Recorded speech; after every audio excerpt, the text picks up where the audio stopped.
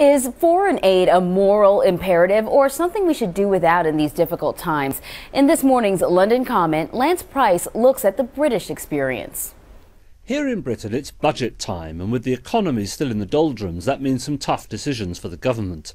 Ministers want to make more spending cuts to reduce the deficit, but there's no agreement on where the axe should fall. That may sound familiar. Is it better, for example, to cut defence spending or overseas aid? The Defence Secretary says there's no room for further cuts in the military.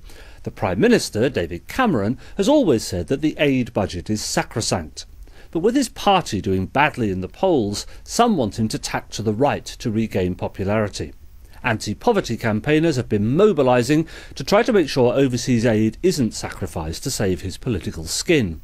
People like Bono from U2 and Kofi Annan, the former UN chief, have been praising Britain for spending 0.55% of our national income per head on aid, compared to just 0.2% in the US. In the past 2 years, British aid has helped more than 5 million, mainly African children, go to school, and more than 6 million get access to emergency food supplies. Now, I travel a lot in Africa, and the benefits really are clear to see. But what's also clear is that other nations, especially China, are spending huge sums on everything from roads to hospitals. They're not doing it just because it's morally right. They get a lot in return. Trade benefits, access to mineral rights, and political support when they need it in the UN and elsewhere.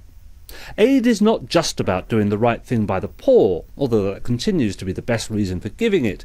It also contributes to the donor nation's soft power, the power of influence and diplomacy that can help make the world safer and fairer without the use of military might. As more and more people question the lasting value of Western interventions, whether in Afghanistan or Iraq or Libya, the choice between defence and aid is not either or. Well-targeted aid doesn't just make Bono happy, it strengthens our authority in the world, and even in my view contributes to our defence. So I fervently hope Mr Cameron, for want of a better phrase, sticks to his guns, which means spending less on guns and even more on overseas aid.